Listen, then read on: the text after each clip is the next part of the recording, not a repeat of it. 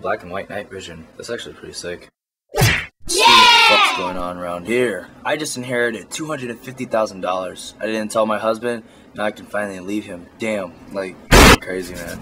She's dope as fuck. Okay, I hope that our kids are as weird as us. I hope you suck dick. When I think back on all those innocent memories, all those barefoot adventures, I really wonder why couldn't we have been as happy as just friends? If anyone breaks your heart, kill them. Kill them. It doesn't matter who the fuck it is, you know what I mean? Like, I'm dead serious.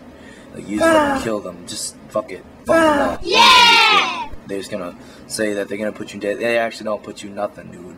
They don't put you in jail at all. They just say they're gonna put you in jail. They don't do shit. Fuck them. Just kill that person. Man or woman. Male, man, woman. Who cares about the actual definition? Female, dumb, dog, whatever. Who gives a fuck? It's a slang word now, and I can call it whatever I want. I had my first orgasm at 13 with a vibrator I found in my dad's drawer. I kept it well hidden, then one day it was just gone. I'm so embarrassed I can't even think about it. That sucks. That was kind of disgusting. If it was in her dad's drawer. Hold on, dad's drawer? It's kind of nasty. Probably stuck in his ass. The atheist. I am more afraid of coming out to my Christian parents and family as an atheist than if I were gay.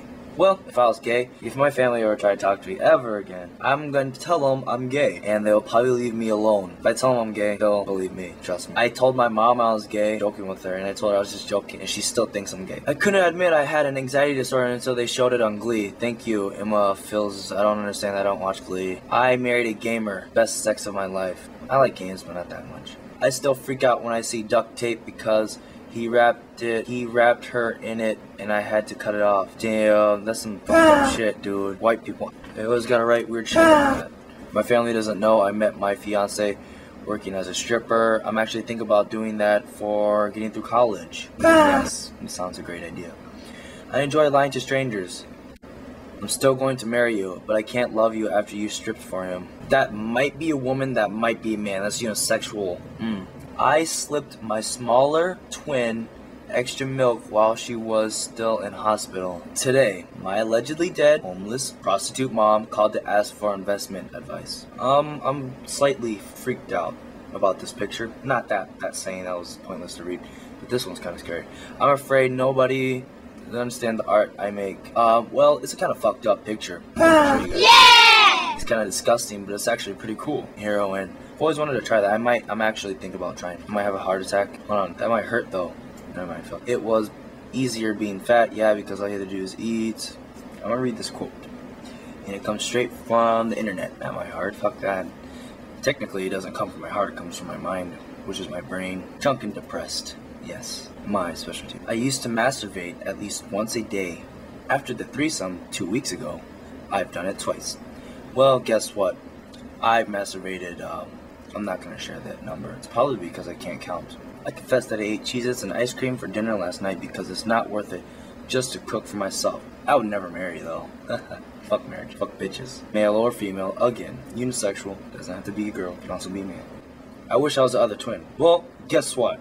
I wish I was a dick so I could feel good all the time. I used to pee into snowballs before throwing them at my friends. Well, when my friends aren't looking, I have this little bottle of semen that I jacked from the hospital, and I tend to pour it into their drinks. Yeah, it's pretty nasty. It's because I'm a dick. This is actually a pretty good picture. I just want to tell someone how angry I am. You know what? I totally agree with you. If it wasn't for the law that would take me to jail or prison or whatever, I'd kill your ass. Basically the same thing. I create distance when I find out my girlfriends are pranks because I'm jealous and feel worthless. Well, bitch, go get fucked. That's all I gotta say. I'm letting go of all the things that cause me to be unhappy right now. And from this moment on, I will be happy. I'm not even gonna get into this. So anyways, no stressful job or rush hour traffic, no medical bills or family responsibilities. I want to break into prison. Hell yeah. Except, I don't want to break into prison. I just want to fuck everyone up. Just like fucking kill them. Stab them. Bury them in my front apartment building. Damn, I'm a fucking serial killer. Possible. I tell people I'm an atheist, but I believe I'm going to hell. I'm going to go to hell because I laugh in hell. That doesn't make any sense. I change my hair so often to make up for the fact that I won't be able to change who I am. That sounds like a familiar friend that I have. He's 19 years old. Possibly he's Vietnamese and male, has a pretty big head. talks like a dumbass, pretty gay. He could be bisexual. I can see it. Sounds like him. I don't know. Can't tell you the name though. It's pretty confidential. When I was a young teenager, I used to babysit my next door neighbor's son. When he was asleep, I would go into their bedroom and go through their bedside drawers. I found a packet of condoms. I put a pin through the middle of each of them and thus ensured myself another 5 years of babysitting. That is fucking weird. Who the fuck thinks of that shit? Damn, that bitch should have a Tumblr. She'd think of cool shit. I had gay sex at church camp 3 times.